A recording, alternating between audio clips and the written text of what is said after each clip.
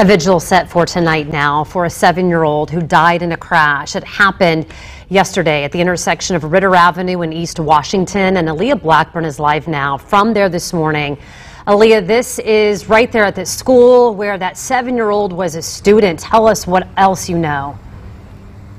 That's right. A memorial is already growing this morning outside George W. Julian School 57, where those classes, they're canceled today, and a crisis team will be there to help students, staff, and families starting at 9 this morning. According to the police report, a 7-year-old girl died and 2 adults were hurt in that crash just after 4 p.m. yesterday.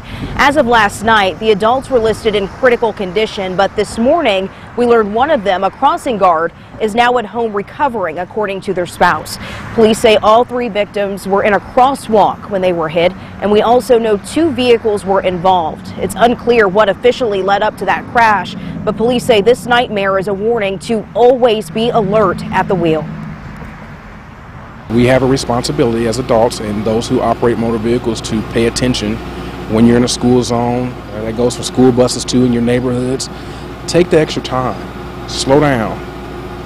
Be aware of your surroundings.